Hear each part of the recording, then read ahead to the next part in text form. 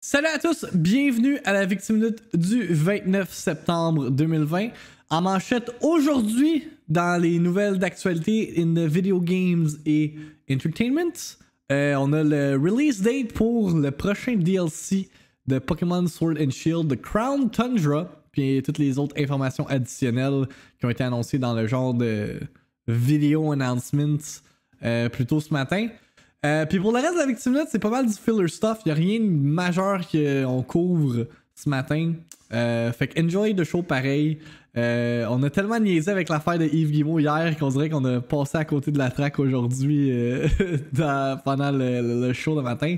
Mais quelques petites bits d'informations, des leaks, des ratings, puis des rumeurs sur some games. Je pense que de mémoire, il y a Need for Speed Hot Pursuit Remastered qui a été raté. On parle également de TikTok. Puis a bunch of stuff, man. Just enjoy the episode, as usual. Puis on se revoit pour la prochaine VIICTIIMINUTE, man. Actualité. The ball is in Sony's court. Just fucking announce the stuff, please. Critique. En tout cas, le user score sur Metacritic est à 2.6. Rumeur. I don't know. I'm just sharing this on the internet. Discussion. C'est pas n'importe quel jeu là, c'est fucking Halo, ok? Réaction. Nintendo, what the fuck are you doing? La VIICTIIMINUTE avec Victim. En manchette pour la VIICTIIMINUTE du 29 septembre 2020. Ça me fait rire parce qu'à chaque fois que je start en manchette, je regarde la date pour être sûr de pas me fourrer. Aujourd'hui on est le 29, il reste pratiquement 3 jours au mois de septembre. On va starter avec le genre de c'est pas un direct, mais c'est un update, un vidéo update sur la prochaine expansion de Pokémon Sword et Shield, The Crown Tundra. On l'a écouté en début de stream. Finalement il reste 2 jours, je me suis trompé, excusez. Fait que The Crown Tundra, on a eu la date de sortie pour le second DLC de Pokémon Sword et Shield. Je pense que ça va être le dernier, honnêtement. Là. Au rate à quel point Nintendo il chie des Pokémon games, ça m'étonnerait qu'il en sorte un autre. Reste à voir. Date de sortie pour le 22 octobre. Puis ils ont annoncé comme quoi que toutes les Legendary Pokémons s'en venaient. Fait que oui, vous pouvez avoir toutes les Legendaries de toutes les Generations dans ce DLC-là. That is crazy. Mais là, comme Méo il a souligné tantôt, est-ce que ça te prend les 2 jeux pour avoir toutes les Legendaries? Fait que si t'as juste Sword, t'as la moitié. Si t'as juste Shield, t'as la moitié. Encore une fois, ça serait the most Nintendo thing ever. C'est pas expliqué dans le vidéo. Mais j'imagine qu'on va avoir une controversy sur Twitter. Super expliquant le tout. Fait que là, c'est fou comment ils ont fait. La plus grosse surprise. C'était quoi la plus grosse surprise?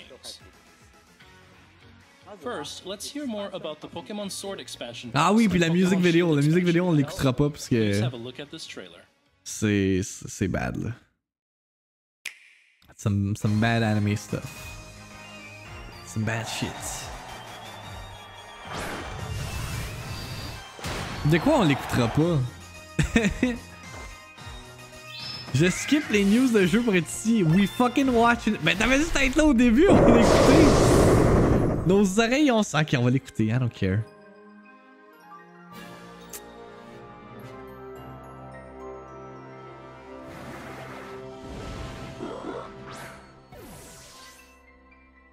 Thought it was your first watch. Non, on l'a écouté en startant le stream, mais anyway, je me suis dit je vais le recapper pour ceux qui étaient pas là au début. Est-ce que le Legendary est let's? The fuck is this? Yep, ça c'est le DLC numéro 2. I prepaid for this. I did prepay for you. I'm a fucking... Wait, non, Alex. Calm down. The good shit s'en vient là. Rayquaza? Ray fucking Quaza?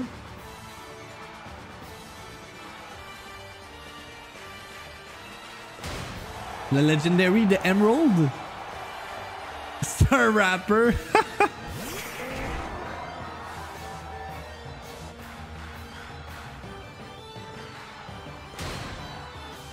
Ça sonne porn star plus que Rayquaza.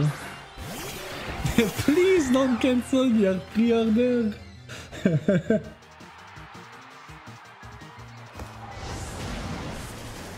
Non, ça c'est Ray J, mais oh. Avec Kim Kardashian. Pas loin de la track. Mewtwo! Groudon!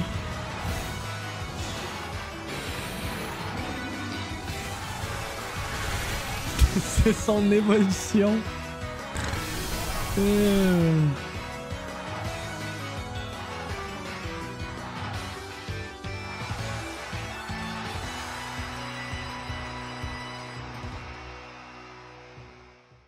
Yeah, je pense que tu demandes un peu trop là. So what did you think? Let's take a closer look at the new adventures awaiting you in the Galar region's Crown Tundra.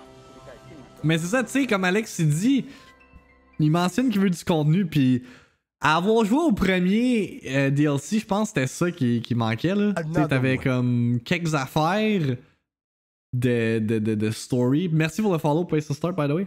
T'as quelques affaires de story, mais comme sans plus. Il y avait beaucoup de genre first gen Pokémon, là, fait que j'avais comme cette nostalgia factor là, mais comme le DLC en soi, là, à part le Tower, là, c'était très basic as hell. Le Tower puis le final fight avec le gym leader ou whatever, là. Là, si tu me dis que genre tu sais, oui, le main point qu'on dirait qu'il essaie de passer, c'est le fait que toutes les legendaries sont là.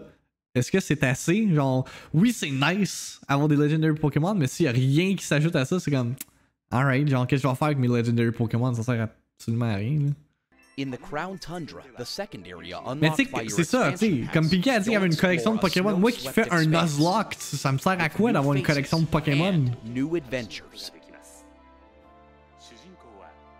Genre, le fait que Pokémon c'est le fun à jouer, c'est de la façon que je le joue.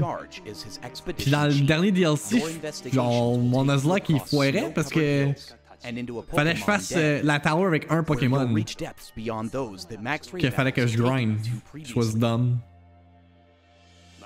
But that's not all that awaits you in the Crown Tundra. Lots of legendary Pokémon call the area home, too. It looks like your adventures in this wintry land will give you an opportunity to obtain every legendary Pokémon that's appeared in the main series of Pokémon. Fait que let's see, là. Fait que là, on a notre Palkia, on a le gars dans Sapphire, on a Lugia, on a Articuno. I have no idea what that is. On a Groudon. Je me rappelle plus comment il s'appelle lui. Il se commence par un H, me semble. On a Zapdos. Oh, vous le voyez pas. Je le couvre. Kyogre. On a Rayquaza. On a les Stone Motherfuckers. On a Moltres. On a. C'est pas Arceus, c'est comment il s'appelle lui. Je me rappelle plus. Il est dans Diamond puis Pearl. Mewtwo. Suicune. Dialga. Latios, Latias. Eux, j'ai aucune idée. Là, ça, c'est trop du new gen. Là, j'ai aucune idée c'est quel. Mais les OGs, man, les OGs. What the fuck is this? Bye. Et de la vendeuse, là, qui est les bonhommes cochons, whatever. You can explore during Dynamax adventures. Team up with 3 other trainers to explore these caves. Battling wild Dynamax Pokémon as you make your way into the depths. This is bad son comments. And there's more. After adventuring in the Crown Tundra, you'll have the opportunity to form a dream team with some of the other trainers you've met in the Galar region for some red-hot battles in the new Galarian Star Tournament. You'll be able to pick a partner from among trainers you've met in Pokémon. De quoi j'aime pas le bonheur, si je vous ai donné du bonheur tantôt, on a ri pendant genre 1 heure de temps. Hey. Red hot battles. Are you ready, Alexis? Are you ready? Sides of these familiar friends and foes that you didn't see on your path to becoming champion. We hope you'll enjoy your new adventures in the Crown Tundra. You'll be able to start exploring Part 2 of the expansion passes, the Crown Tundra, on October 22nd. What's more, on November 6th, we'll be releasing all-in-one Ready à vendre ma versions of the Switch. Pokémon De quoi Sword vendre and ta Pokémon Switch, Shield that Alexis? include their respective expansion T'as Hyrule passes. Warriors qui s'en vient. For anyone who hasn't visited the Galar region yet, this will be a great opportunity to come explore.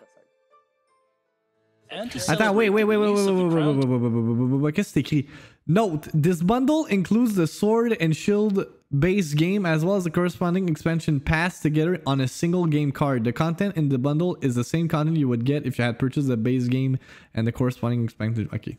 And to celebrate the release of the Crown Tundra, some special Pikachu are on their way to you. Special Pikachu. Pika. To get these special Pikachu for yourself, you'll need passwords that will soon be revealed in various places. You can get the password for your first special Pikachu starting right now. Pikachu. Attaque Enjoy your ongoing casquette. adventures with your new Pikachu friends. Next, we have some Pikachu, I news tell about you to Pokemon use Home. lightning. Attaque the other trainer. Je veux le Luchador The Pikachu. long-awaited link between En Pokémon même temps dans la pro, mais avec les Pokémon joysticks Home tu is coming. croches. Ouais. With this link, Pokémon you've caught in Pokémon Go will be able to set off on an adventure in the world of Pokémon. T'es bien en mode j'aime rien. C'est vrai qu'Alexis Alexis était même pas là hier. On parlait de Xbox. What's Il était more, même pas là. if you send a Pokémon from Il est pas de Pokémon même à Go chaque to matin. Pokémon Home, you'll be able to open the mystery box in Pokémon Go. Opening the mystery box will cause the mythical Pokémon Meltan to appear Hey, on c'est your tellement map laid in comme the app. Pokémon ça. Jesus Christ. You'll also receive a mystery gift in Pokémon Home, containing a special Melmetal that is capable of Gigantamaxing. A Melmetal like this hasn't been available until now. C'est pas le skin dans Smash ça? Ouais, c'est ça, c'est le skin dans And Smash. unleash its powerful La G-Max. PS5 est laid, il arrêtera pas, hein. He won't stop with that shit. We're planning to have the link between Pokemon Go and Pokemon Home all set up before the end of 2020. Please stay tuned for more updates. Hot Girl Video 69 Insider qui rapporte beaucoup d'informations relatives aux leaks dans le video game world a tweet out information très intéressante par rapport à The Legend of Zelda Skyward Sword Remastered, disant it will feature a combination of playstyle capabilities including mapping motion attacks to button combination or the use of Joy-Cons for actual motion control use. J'ai vu ça hier, j'étais comme let's fucking go baby, that's the shit I need. Parce que comme vous le savez, Skyward Sword Remastered a été raté, me semble, un mois. Mais il n'y a pas eu d'announcements faites par rapport à ça. Elle a ajouté à son tweet disant as I said last week, I was told a crazy talk kind of rumor that this was coming for holiday 2020. I do not believe that currently, but I'm waiting to hear more. Puis elle a ajouté en plus disant there's also a crazy rumor about the Zelda games Grezzo is working on. That one seems too wild to come out in February, but who knows?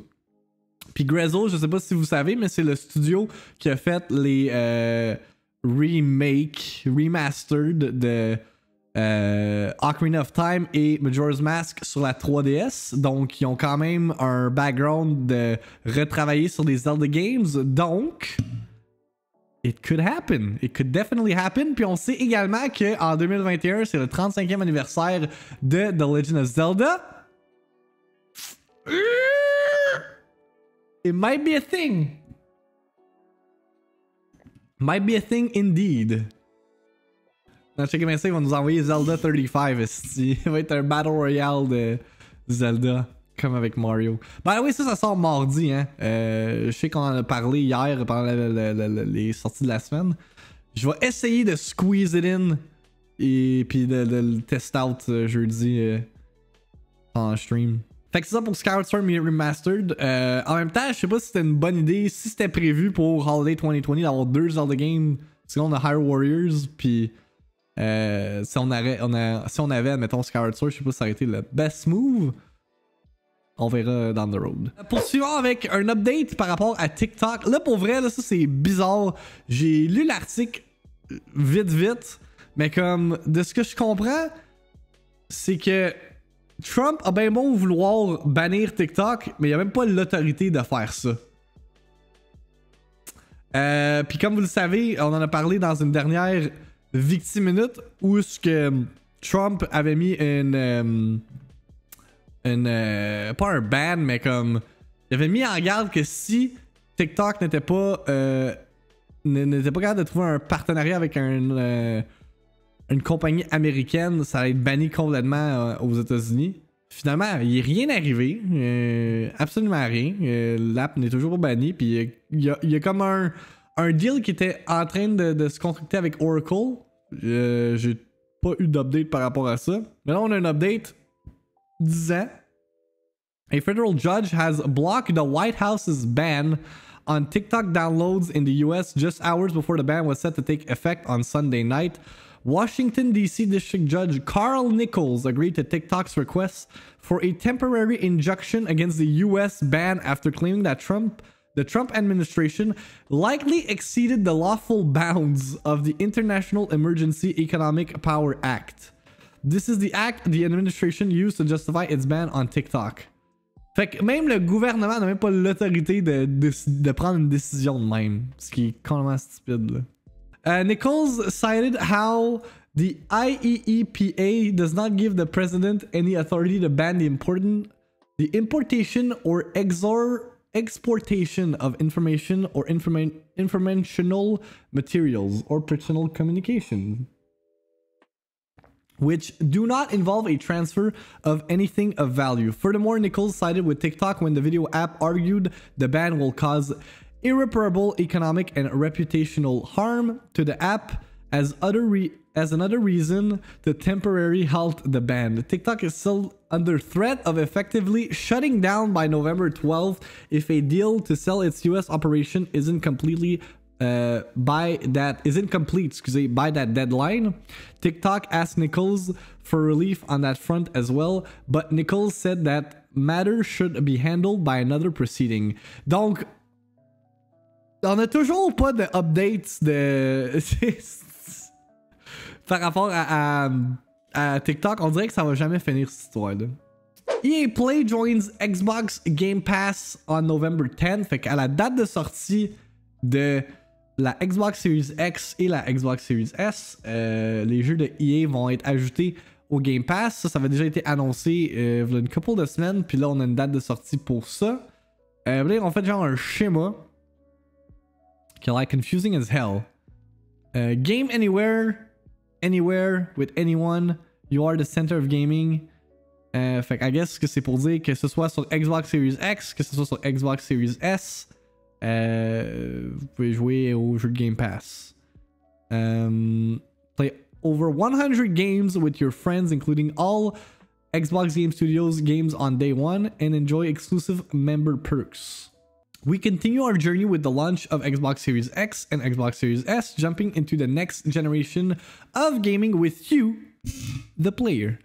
At the center, we are working with creators around the globe to empower everyone to play the games they want, with the friends they want, and when and where they want. With both Series X and Series S, you will be able to play thousands of titles spanning 4 generations of gaming from the most creative and innovative team across the industry.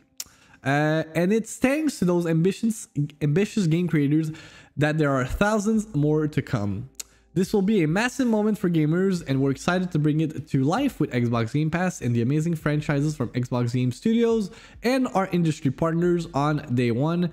Xbox Game Pass connects people with a library of over 100 games across consoles, PCs, and now Android devices.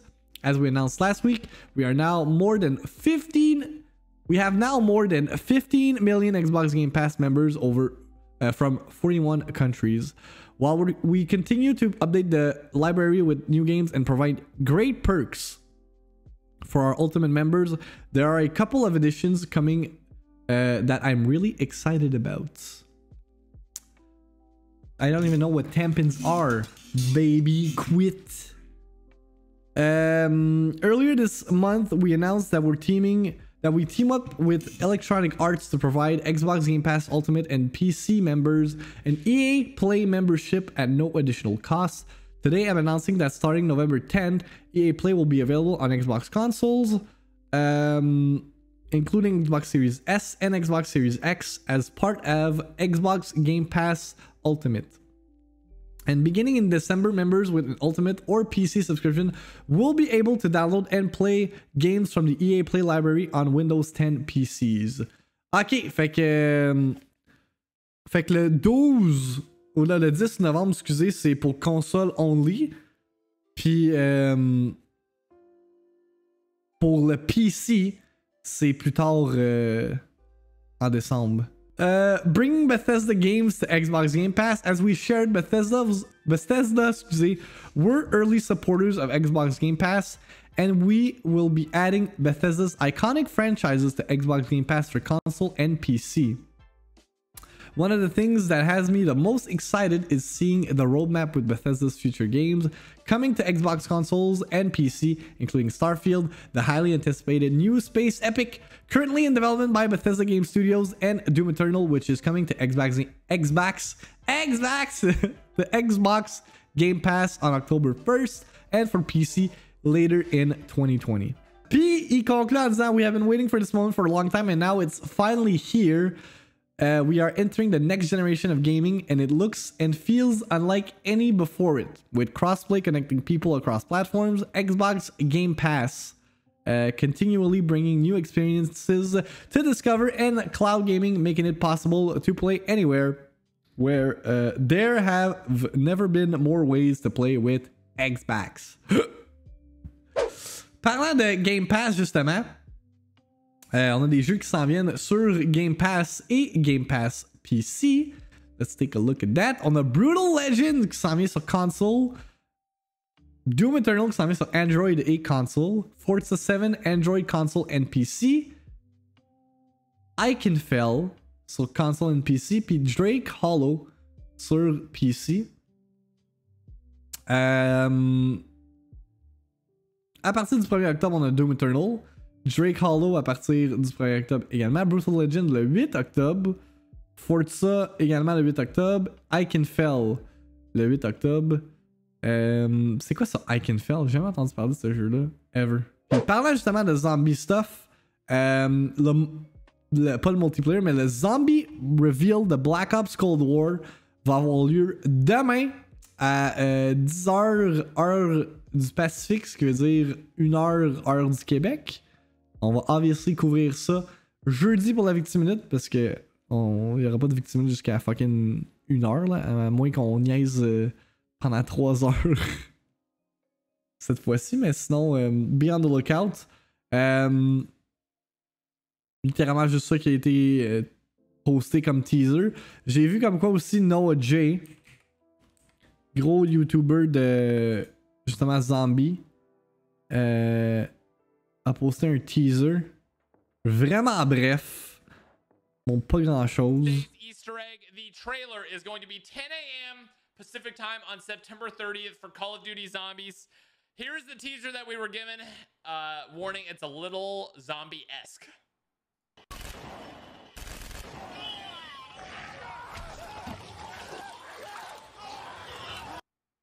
And there it is, ladies and gentlemen. Wow. And there it is.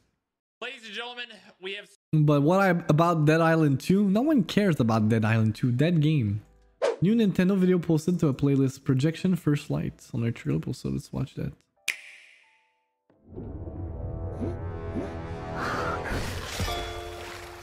Blowfish.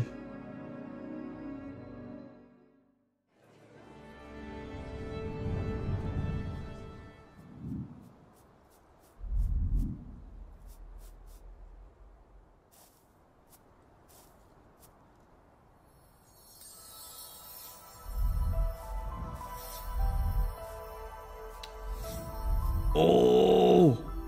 Yo, c'est quand même très clever comme mécanique. Les ombrages, man.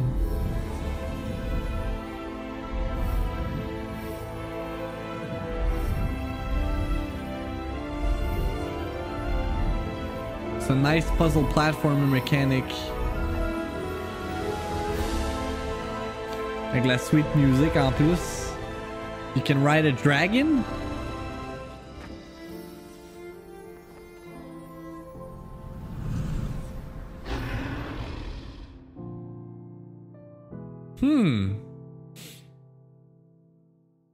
Interesting stuff, man. Interesting. Il y a vraiment des solid indies qui sortent sur la Switch, là. Pour vrai, là. On a les Games with Gold pour le mois de octobre. Sur Xbox, on a Slayway Camp, Butcher's Cut. On a Made of Skur, Sphinx et Costume Quest. My God!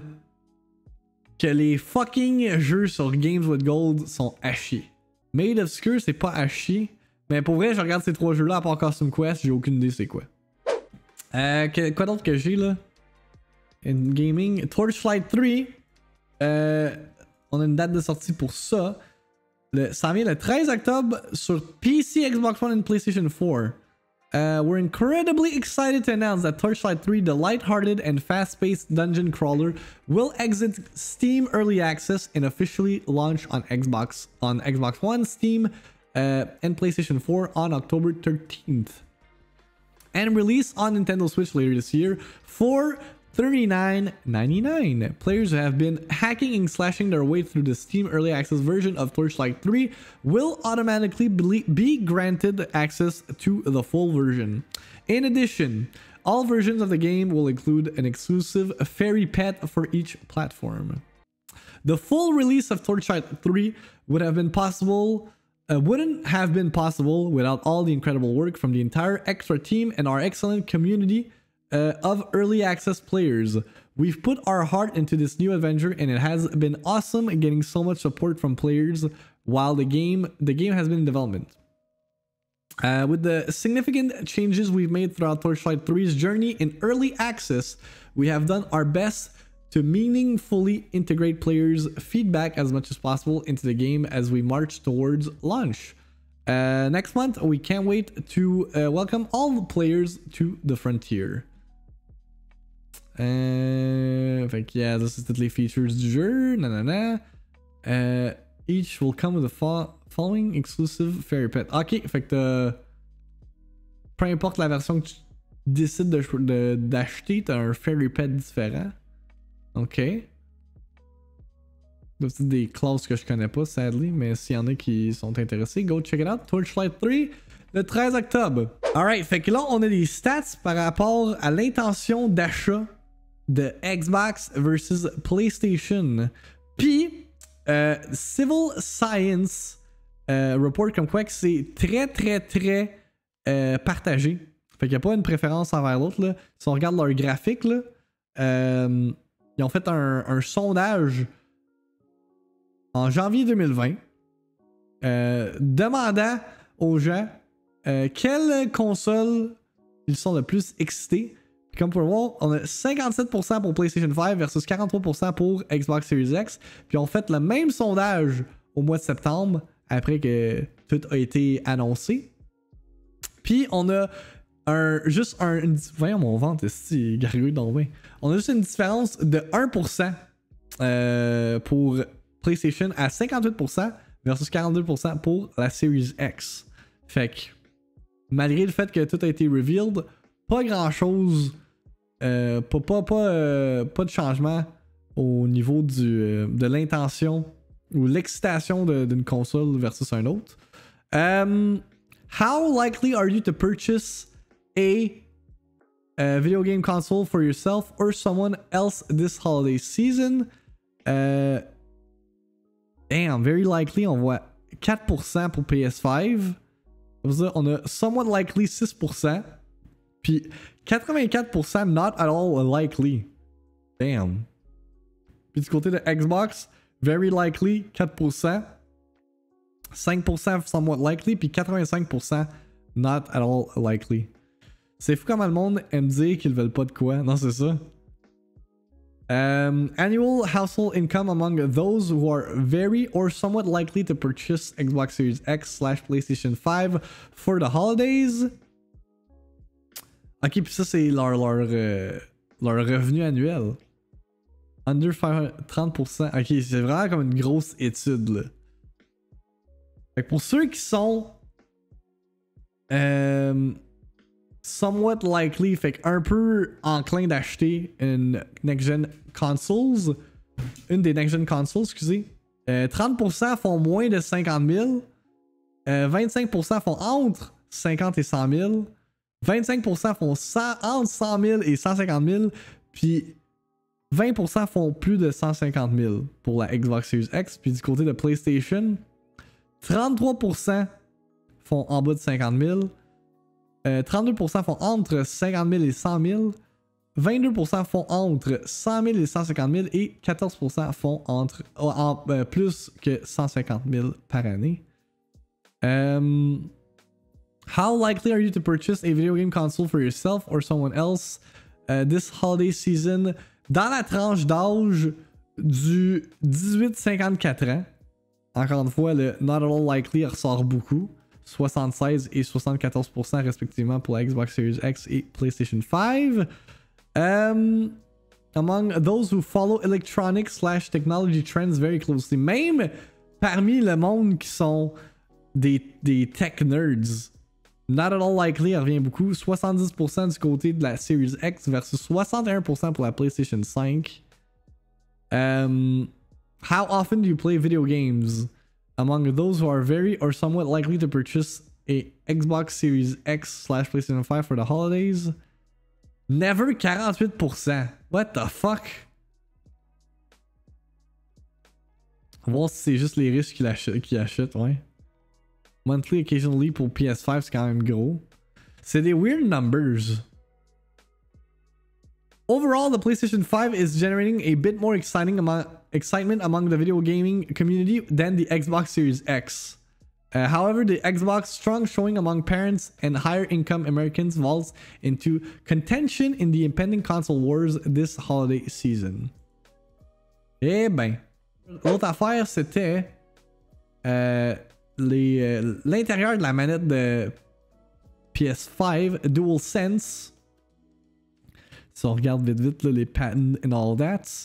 Some nice buttons. Regardez la grip sur le controller. C'est la même que... Je pourrais pas checker.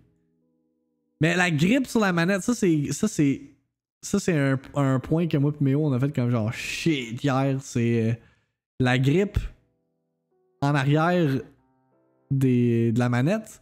C'est legit les boutons de la PlayStation. De PlayStation, c'est crispy indeed. C'est très cool le petit détail. On a USB-C. L'intérieur de la manette.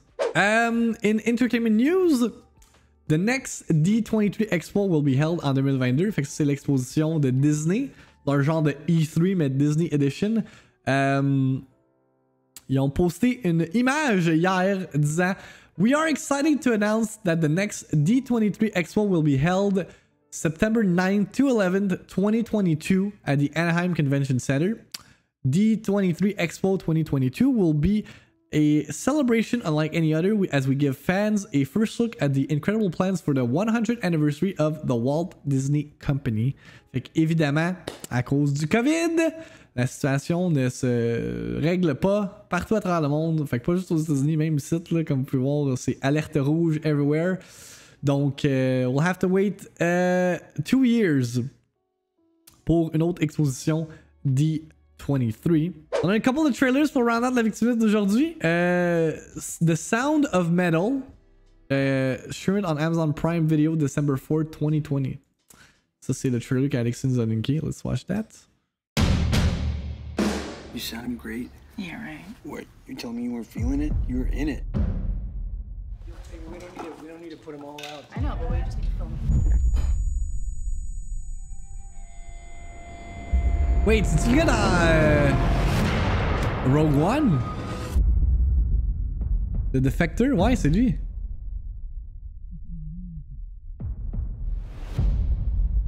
Oh shit.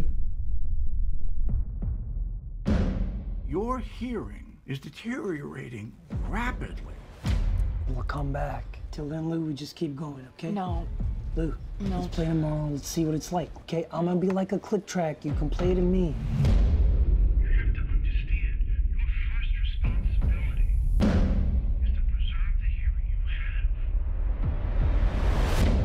can't hear you. Do you understand me? I can't. I'm deaf. I'm deaf. Damn. Ça serait intense pour un film de musique. I think it's important that you stay here with us right now, Ruben.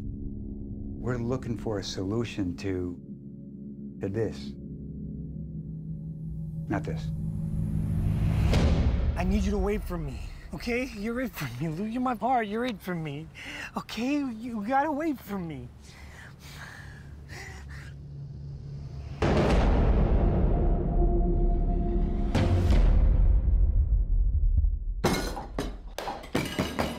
She won't wait for him. Trying to save my life.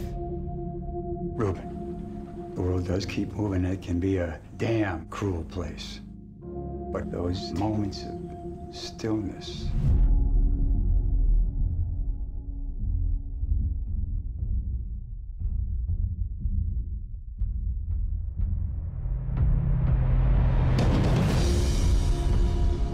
when this Ça explore la psychologie mundane world plus qu'autre chose. J'aime ça les films suddenly d'horreur. becomes radiant and magnificent. All the fear is gone. That place will never abandon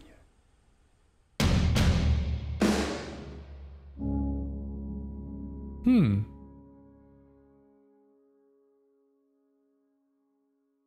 Nice trailer. Y a pas un vrai drummer comme ça. We'll never watch it though. Fait que VIICTIIMINUTE d'aujourd'hui se complète ainsi. Merci d'avoir chill with me pendant mon mardi de congé. Je vais aller écouter Attack on Titan puis manger des pastacos. Right? Avec mon bro qui va m'envoyer chier. Big! Ma calisse big! Je vous rappelle que vous pouvez trouver la VIICTIIMINUTE sur Apple Podcast, Spotify, Google Podcast en version audio, ainsi que en version vidéo sur youtube.com/victim. Je m'excuse, attends, don't worry about it, he's a dickhead. Puis c'est ça, fait que leave a comment, donnez un like aux versions vidéo, donnez des reviews sur la version audio. Votez pour le Gauntlet, c'est pas encore fait. Le straw poll ou le Twitter poll qui est sur mon Twitter account. Ratchet & Clank est en train de manger la volée solide. J'ai fait une compilation des votes là. Ratchet & Clank là, genre ça va être le Nintendo Gauntlet cette histoire là. Ah, fucked up. Alright, on se voit demain. Take care. Bye bye. I got something for you. The Verge ont compilé une liste de comparaison entre les load times pour certains jeux. Fait que si on regarde, Call of Duty Warzone sur Xbox Series X prend 16 secondes versus 21 secondes sur Xbox One X. Fait qu'il y a pas...